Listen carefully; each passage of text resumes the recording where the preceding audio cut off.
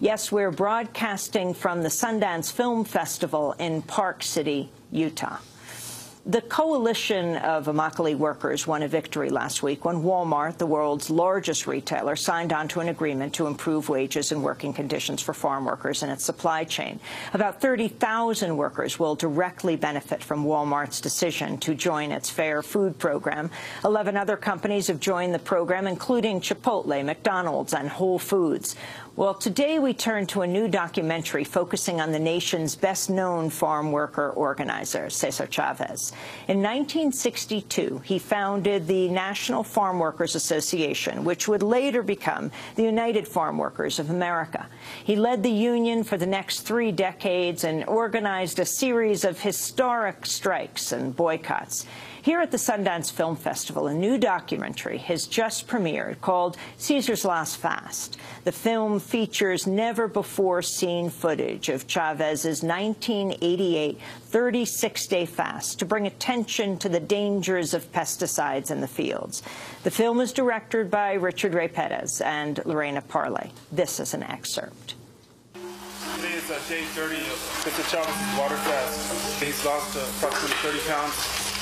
His physical stamina is rapidly deteriorating. I believe we are getting to a critical point of this fast here. We're all of the opinion that we strongly urge Cesar to give serious consideration to discontinuing his fast. He was in so much pain. Towards the end, he couldn't talk very much.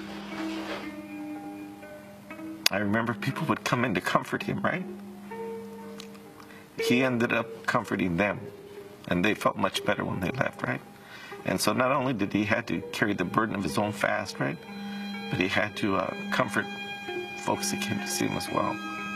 That's an excerpt from Cesar's Last Fast. Director Ray Perez joins us here in Park City. His father was a farm worker who labored and lived in the conditions Cesar Chavez fought to improve.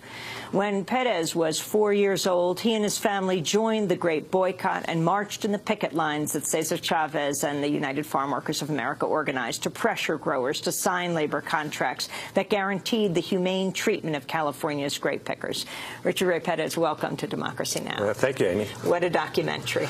Yeah, we've been getting a wonderful response here at Sundance, and it's just such an honor to bring it to this platform and introduce and reintroduce Cesar's story to a new generation of Americans and ultimately a new generation of global citizens. So tell us a story. Tell us the story of Cesar's Last Fast. Well, in 1988, Cesar was 61 years old at the time, and the United Farm Workers had been struggling to regain the victories that they had in the 60s and the 70s. And so they launched a third great boycott because the laws that were set up by Jerry Brown in California to protect farm workers and give them the right to collectively bargain weren't being enforced, and they were struggling to sort of stay successful.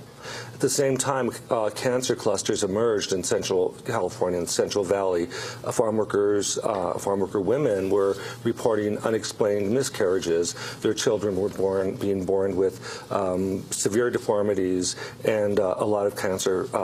There were very, very high cancer rates.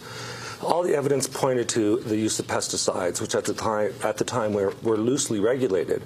So Cesar decided to go on a fast to recommit himself to this third great boycott, and particularly around the unregulated use of pesticides in the fields and on farm workers. So he told nobody in the first few days, and after a few days his wife really sort of figured out what was going on.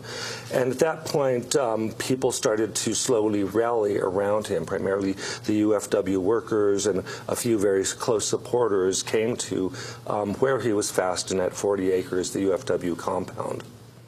And then describe what happened over those 36 days. Sure. So At the time, his press secretary was a woman named Lorena Parlee, and she was very close to Cesar. She had been working with him for a number of years, and she began videotaping as much as she could all the activity around this fast. She had unprecedented access to, and very intimate access to Cesar in his fasting chamber, and the interactions he had with the UFW staffers, with family, with doctors. And what she captured was some raw material that showed a visible decline in his health every day as the fast progressed. So when I got the footage and started looking at it, it became very clear that there was a story around this fast where Cesar is getting weaker and weaker day by day. The family is getting more concerned. They come in and try to talk him into breaking the fast, and it doesn't work. Doctors come in a few days later and try to reason with him, and he doesn't decide. He decides to keep fasting. And ultimately, Jesse Jackson, who had just finished a presidential campaign, came in at around day 34 and proposed to Cesar this plan that he and the other supporters around him, Dolores Huerta, Martin Sheen, would take on the fast, and they would fast for 3 days and pass it along. That way, Cesar's fast can continue among his supporters, and Cesar could then eat again and hopefully spare his health. And so describe those last days and the footage that you have in this documentary. Sure. Cesar is so weak that he is sort of slipping in and out of consciousness. There are moments when he looks like he very well could have passed away. And in those moments, you sort of realize how dedicated he is to this cause, and essentially his willingness to die for the cause, but also the recklessness of it. Here's a man that was leading, that had led this historic movement, and you start to wonder, could he have recklessly decided to give his life for this cause, and at the same time sort of threaten the efficacy of his movement at that time because of what could be seen as recklessness? But fortunately, he breaks his fast, and on day 36, he's so weak, his sons have to carry him into a mass. There were 7,000 people who came to a mass where Cesar was to break his fast. They carry him in. They sit him next to his 96-year-old mother, who's in tears, and on one side, and on the other side is Ethel Kennedy, who's come to help him break the fast. Her husband, Robert Kennedy, was at Cesar's side in 1968 when Cesar broke his first fast. And at the right moment during the Mass, Cesar, or a priest, brings a piece of bread to Ethel Kennedy. She breaks off a piece, gives Cesar his first food in 36 days. His mother cries, and the crowd goes wild. So it's a heavily symbolic moment of breaking of the bread and a sort of a taking of the host, if you will, for this just incredible act of sacrifice. Can you talk about the access that this film gives all of us, the access that, well, in a sense, you're co-director of the film. She died in 2006. Yes. Why she had it? Well, she had it. Lorena herself was a filmmaker. This is Lorena Parlee. Lorena Parlee, yes, my co-director, was herself was a filmmaker, and she had volunteered for the UFW, became Cesar's press secretary in exchange for someday being allowed to make a film about Cesar. So she had it in her mind that she had this. Well, she saw the opportunity to record this historic footage. I think she saw it after it progressed, because she really started recording around day 23, and she recruited a cameraman named Jim Chrysanthus, who we later connected with and shot a lot of our interviews with. So this opportunity had never existed before. Cesar was a very, very private man, although he had a very public life, and it was phenomenal that in this sort of setting that she was first courageous enough to turn on the cameras, and at the same time respectful enough not to sort of invade this intensely personal act. So in that process, she captured this phenomenal footage that when I started looking at it, I inherited the footage in 2007. I couldn't believe my eyes. I thought, oh my God, is this really what I think it is? And how did you get involved? So as you mentioned when you introduced the show, that my father had been a farm worker, and when I was a kid, my family were active in supporting the farm worker movement. So years later, when I became a documentary filmmaker, I was interested in doing a documentary about Cesar Chavez. And so at one point, my mentor and colleague, Robert Greenwald, talked about it, and we could never sort of work out our schedule, and it didn't happen. And one day I got a call from a woman who said, "Hi, I'm Lorena Parlee. I heard you're interested in doing a documentary filmmaker. I'm already working on a project." And I had heard that somebody was working on a project, and at that point I was thinking of just letting it go. So she tells me that her history, she had been Cesar's press secretary. She had been working on the project at that point for 10 years. She had amassed 85 hours of footage, including this footage that had never been seen before of the fast. She also had this very intimate footage of Cesar's family's private burial service and the rosary, and Cesar lying in state, and the grandchildren helping cover the coffin with dirt, and Cesar's brother building Cesar's coffin. It was all an incredible trove of footage. And she said she had been struggling to finish the film and was looking for a collaborator. And she asked me if I was available to help her out as a producer. At that point, I had produced a number of projects. And I said, I'd love to help her. I'd love to help you. But I just signed on to direct a series, and I wasn't available for 6 months. So I said, Lorena, in 6 months, I'll jump on the project, we'll get it going. And she said, well, I need somebody to help me now because I'm being treated for breast cancer. And I could only work on the project for 2 weeks out of the month. So clearly I was startled and moved, and during our conversation there was a real sense of trust and just bonding.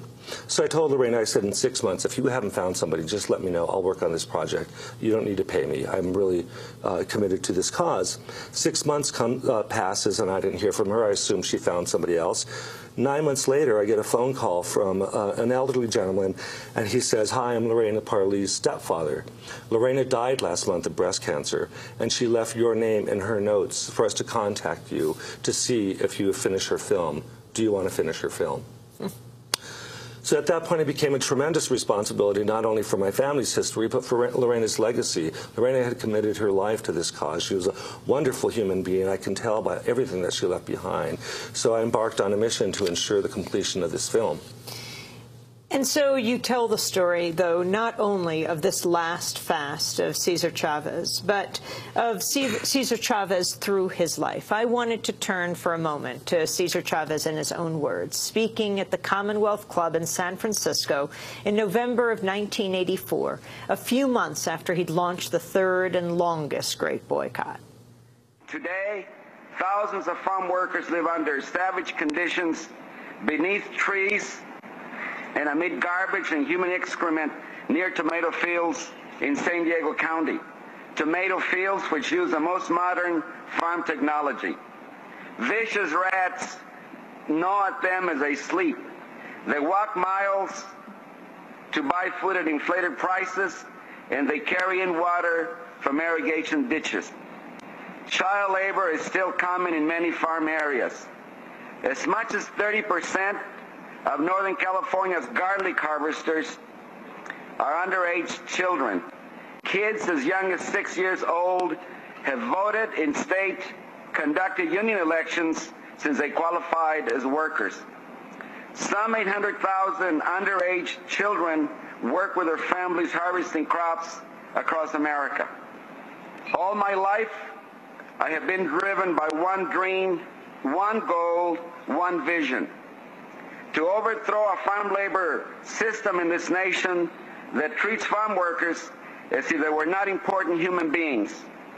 Farm workers are not agricultural implements. They are not beasts of burden to be used and discarded.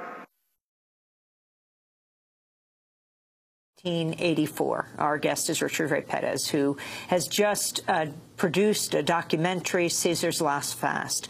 So tell us, as Cesar Chavez says, all my life I have been driven by one dream, one goal, one vision. Tell us about Cesar Chavez and how he came to co-found the United Farm Workers. Sure. In his formative years, when Cesar was a child, he was forced to work in the farm, in the fields of California, after his family had lost their plot of land. So he knew from direct experience what it was like to live and work as a farm worker, as a migrant farm worker in the Depression era. He had these direct experiences that just were etched in his soul, and they were very painful experiences. Those experiences really fueled his work for his entire life. I think Cesar was an incredibly empathetic person. Those memories could not escape him, and at the same time, rather than being angry or being self-destructive, they fueled him to try to change something. He ultimately learned community organizing in urban areas, but that farm worker condition never left him, so he applied the community organizing skills to communities in the Central Valley to organize farm workers. And talk about what was unique about his organizing model. Sure. Well, in some ways, his organizing model was based on the organizing model of Sal Alinsky, which was passed on to Cesar's mentor, Fred Ross, and Fred then trained not only Cesar, but Dolores Huerta. What was different about Cesar's model, once he embraced it, he really brought in the sort of the cultural components of it, and he sought to organize not only the workers but their families. And his organizing often involved faith and prayer. The Filipinos farm workers and the Mexican-American, Chicano, and Mexican farm workers were Catholics primarily. And Cesar had a deep, deep faith that was passed along to him by his grandmother and his mother. And he used that faith to fuel the inspiration the farm workers needed to keep going, to believe that they can organize and make their life better. Richard, you talked about learning about the great boycott when you were 4 years old. Yeah. So in 1969, I was in Head Start in my hometown of San Fernando, California. And at that time, it was just wonderful politically active times. There were some students from what was then San Fernando Valley State College would come and volunteer at this Head Start. It was sort of a community movement. And one day we were sitting around having our lunch that was part of the Head Start program. And the dessert is this fruit cocktail, which is bits of fruit swimming in heavy syrup that no child should eat. And so I noticed, I was sitting down with my preschool classmates, and across from me is one of the college volunteers, and I noticed that when it came to eating his fruit cocktail, he started plucking the grapes out of that fruit cocktail. And I was really curious, and I asked him, "Ooh, how come you're plucking the grapes out of your fruit cocktail?" And he points at his grapes, and he said, "Well, you know, the people that own the grape fields, they treat the people who pick the grapes terribly. They pay them very little money, they make them live in shacks, they humiliate them. And if the people complain, they fire them." And I remember looking at my grapes, and all of a sudden they became very ugly. And I couldn't eat those grapes. So I plucked them out of my fruit cocktail. And I noticed all the other preschoolers at the table, they were listening. And they looked down at the grapes, and they were pretty disgusted too. And pretty soon all the preschoolers at that table, and eventually the whole class, couldn't eat those grapes. And for the rest of the year, we couldn't eat those grapes. And through elementary school, we couldn't eat those grapes because we got the story of what those grapes meant at that time to the people picking those grapes. Richard, in your documentary, you were also critical of Cesar Chavez and organizing the United Farm Workers and some strategies. Talk about that. Sure. So in 1975, there was a huge victory in California around a historic law called the California Agricultural Labor Relations Act that Cesar and the union had negotiated with Governor Jerry Brown. So after that period, there was a real challenge for how to lead the union in victory.